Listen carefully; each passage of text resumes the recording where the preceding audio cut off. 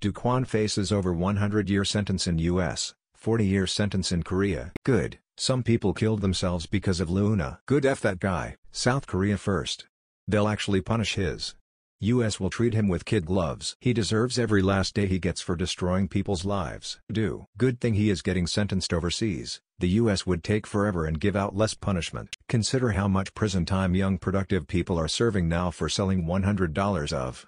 The monetary amount of a crime committed should be proportional to the sentence in the same way we do for our young poor kids.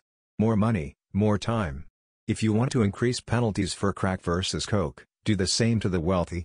In fact, do way more to the wealthy. They had far more choices to choose from and they chose crime. He was making fun of poor people on Twitter while pocketing Ponzi money.